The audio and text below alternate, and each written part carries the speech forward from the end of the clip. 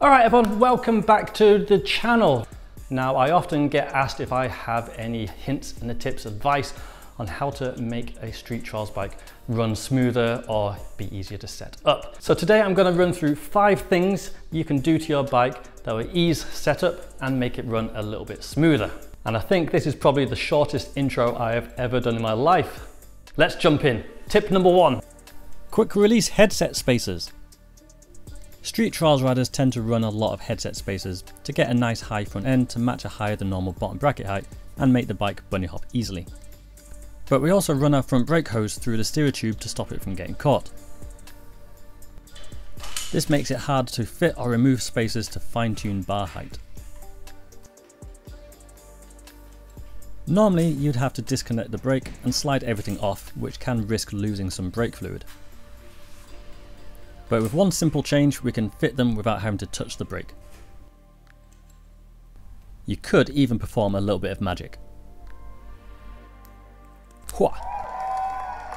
Alright, time to get kicked out of the magic circle and share the secret. It's as simple as snipping the spacer to allow it to flex open and around the brake hose. These are small carbon spacers and are easy to cut, but it's also possible with thin alloy ones too. These small ones now easily snap over the cable, but what about bigger spacers? Bigger spacers won't flex open as easily, so instead a slot big enough for the hose to pass through is needed. This works for alloy or carbon, just watch out for the dust.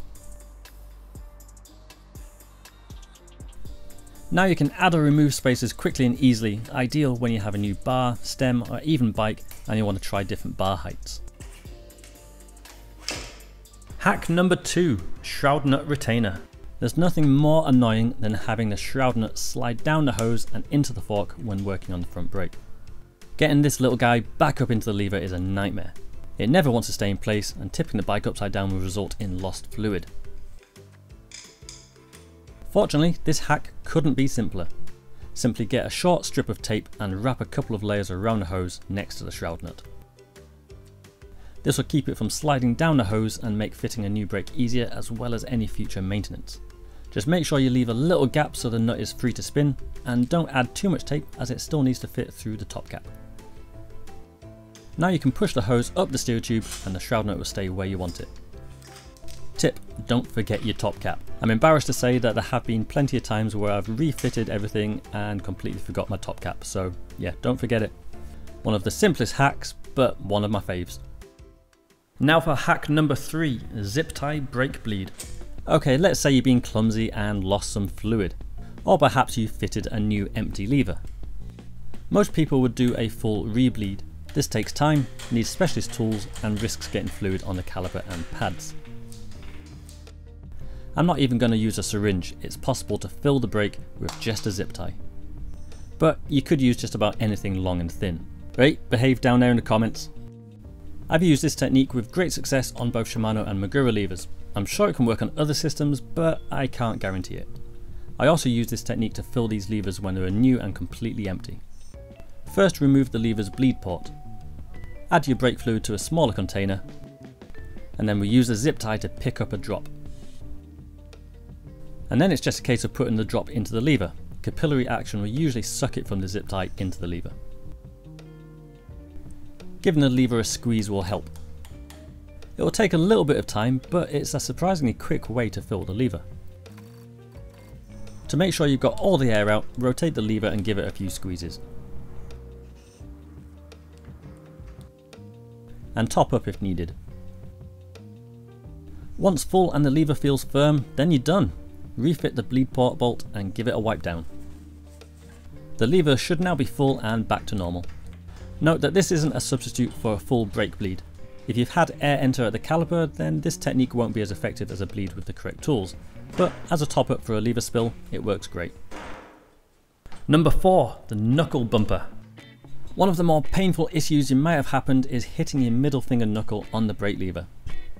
It mainly happens on the back brake side during a big move when you're squeezing hard, but your hand is also rotating around the bars. To save weight, levers usually have a pocket on the back, but this makes them sharper and more likely to cut you. I used to always have an open cut, but since doing this hack I haven't hurt my finger at all. All that's left is a tiny scar. There's probably a few products that'll work, but I've had great results with Sugru. It's a moldable rubber glue that you can shape how you want and it will set into a firm rubber. Just squash it into a ball and press onto a clean lever blade. It's up to you how neat you make it, as long as the rubber hits your finger before the lever blade. After 24 hours, it will set into a perfect knuckle bumper. And if you wanted, you can even colour match with your bike. No more pain. Ideal. And finally, hack number 5, brake pad silencer. Okay, so my brakes aren't the worst at this, so it's hard to get an example. But sometimes disc brake pads can slide in the caliper and make a really loud noise that sounds like something snapping. It's really annoying and makes you sound like a rougher rider than you are. It's usually worse with new brakes or new pads. This is because the pad backings are fairly slippery and slide across the piston until they hit the other side of the caliper. Eventually the clunking noises will go away once the piston wears through the paint and gives it something to grip to. You can clearly see where the piston sits with my old pads. But if you can't wait, then we can simulate the worn paint with some thin tape. I've used a few different types with mixed results, but I found surgical tape works pretty well. It's as simple as sticking the tape to the back of the pad and cutting it to match the piston. It's up to you how neat you want it to be, either a small square roughly the size of the piston or the entire backing. Just be aware that adding tape will make it more likely for your brake to rub. Thinner tapes help reduce it, but thicker tape will have a better effect at quietening the brake. Your clunking brake should be quieter now. Eventually the tape will wear through, but by this time the pads should grip the piston and no more tape is needed. So there we go everyone, those are 5 things you can do to your bike that will ease setup and make it run a little bit smoother. I hope you find them useful. Let me know down in the comments if you do this yourself. If you have any hints and tips that you've done to your bike that have made life easier and you want to share them, then please put them down in the comments as well. Also, let me know if you liked this concept of video. Like I said, I've not really done a list video before, but if you do enjoy it, then I will do more in the future. Now, if you've been watching this video, I know you're awesome. If you've got to this point at the end of the video, I know you're extra awesome. If you want to show your support to the channel, then you can do that in a few different ways. Firstly, you can just click the subscribe button, the notification button, post a comment, a thumbs up. I love that kind of support and it really is appreciated. If you want to go a little bit further and actually help me continue to make videos like this, because at the minute with the current climate, there's no shows. My source of income has now come down to purely YouTube, merch sales, Patreon and PayPal donations. So if you want to help out with any of those, I've got them all linked in the video description. It would really help me make more videos, which will hopefully entertain you guys. Anyway, like the intro, this is possibly the shortest outro I've ever done. So have a great week, everyone, and I'll catch you next time. See you later.